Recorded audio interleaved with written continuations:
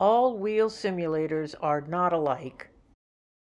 We needed to remove the wheel simulators on our 2019 Minnie Winnie to install a TMS. One of our wheel simulators already had some damage on it, so we decided to do some research before we got started. We found a lot of frustrated people looking for the very small dimples that would mark the nuts on the simulator that would screw off using a T-handle tool. We saw other people using screwdrivers and pry bars. This technique looked clumsy and just not right to us.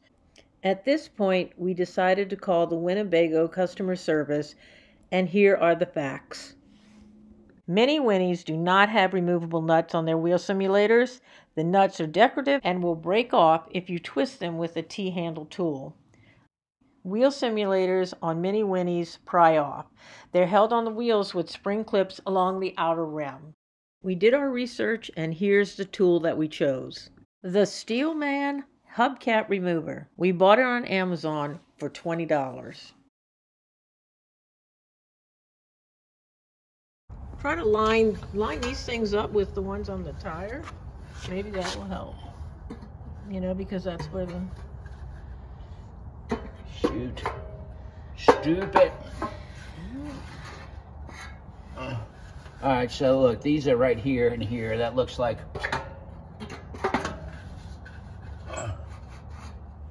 Here's a very helpful hint. Mark the tire and the wheel simulator so that you can easily line up the simulator to be reinstalled on the rim. We'll figure it out. Somebody else bent that rim, taking that off. Well, because they probably didn't have this. They probably did it with a screwdriver.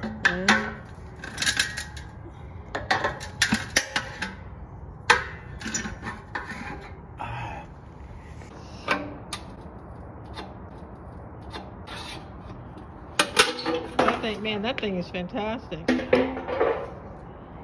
Ready? Now I put a mark on here, and I have a mark on the tire. So I line them up, and it should go on easily.